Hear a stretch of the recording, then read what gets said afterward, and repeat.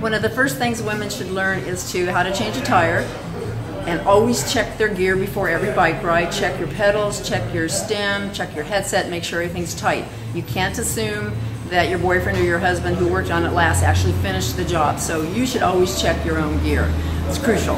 As far as any other, I would say important is to carry water and to carry food. I'm a big believer in having a lot of water and eating, if you're going to be on a long ride, at least having a goo or a gel or something every hour or so. It's important. Otherwise you're going to bonk and then your ride's not going to be any good. I was a mountain bike rider for probably 18 or 19 years, so I got used to riding alone because we typically don't ride in a pack when we do mountain bike riding. So when I got back on the road and had to start riding with a group, I was very nervous.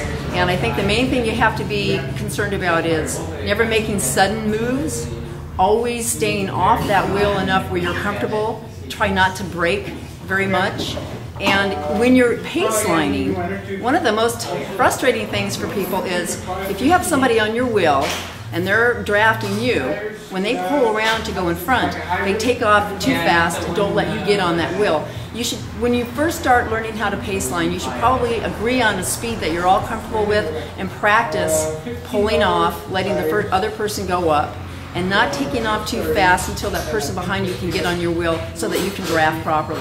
It's really important.